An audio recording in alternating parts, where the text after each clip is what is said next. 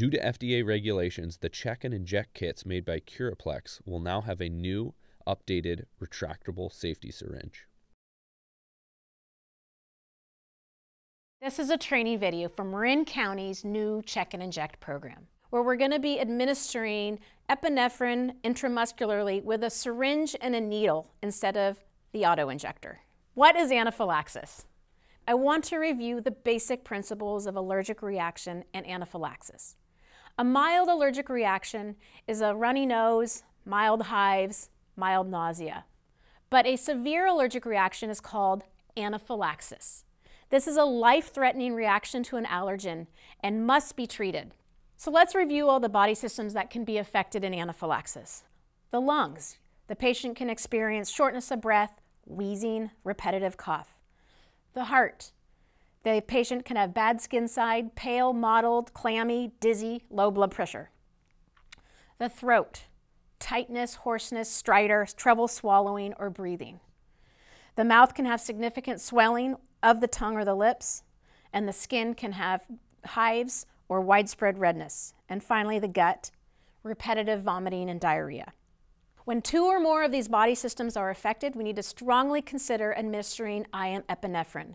It will keep your patient's airway open and maintain their blood pressure. The #1 reason patients die of anaphylaxis is not getting epinephrine in a timely manner. I just want to mention that often healthcare providers are nervous about administering epinephrine to elderly patients because of their history of high blood pressure or heart disease. I want to reiterate, it is very important to give this medication if they are in anaphylaxis, but if you are worried, consider a physician consult. Another indication for giving epinephrine is a patient experiencing severe asthma, which could be wheezing, repetitive coughing, shortness of breath. If you are treating a patient with severe asthma, it is mandatory that you do a physician consult before administering epinephrine. Step 1, BLS routine medical care. Assess and treat your patient's ABCs. You're going to need to get vital signs, chief complaint, history, medications, and allergies. You may need to put your patient on oxygen or lay them down flat. Step 2, removing the allergen. We may not know what's causing the allergic reaction, but if you do, take it away from the patient. Step 3, gathering your equipment. All right, so this is what the kit looks like now. It's made by Curaplex. Once you open it up, there's going to be a new updated syringe, and we'll talk about that in a second. And then the epinephrine, and then alcohol and Band-Aid. The syringe is the biggest change that I want to review with you today, and it's a generic 1 ml syringe, but it has some cool safety features. And the FDA has regulated that we can no longer have the letters A for adult and P for pediatric on here.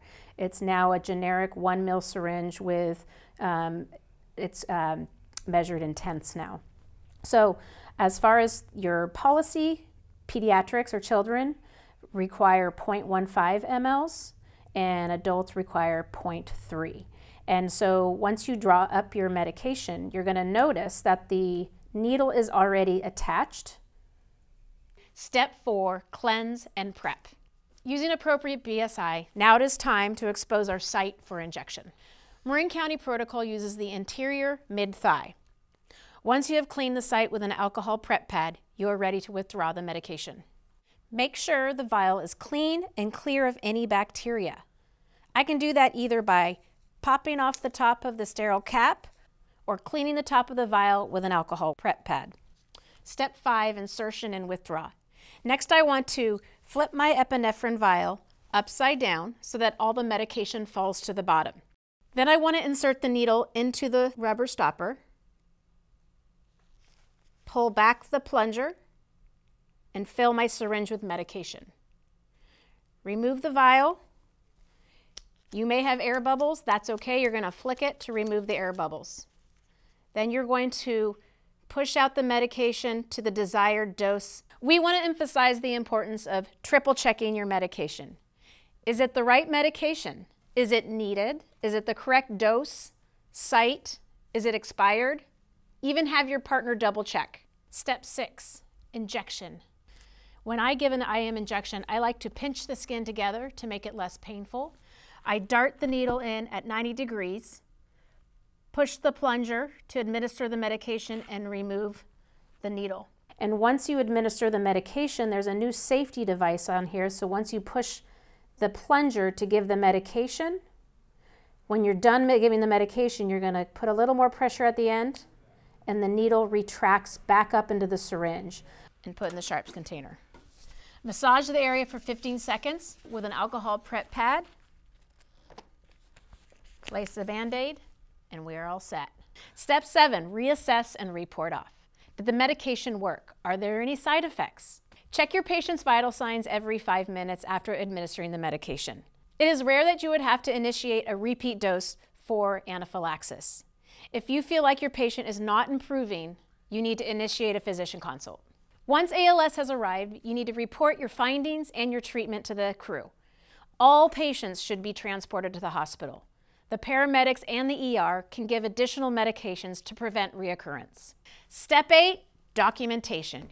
All patients treated on the Check and Inject program have to have a PCR completed. Remember, 100% of the Check and Inject calls will be reviewed by your CQI coordinator. If you have any questions, don't hesitate to contact our training team.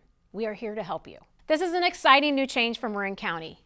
Now you get to practice your skills with your EMT instructor. Thank you for the hard work you do, and be safe out there.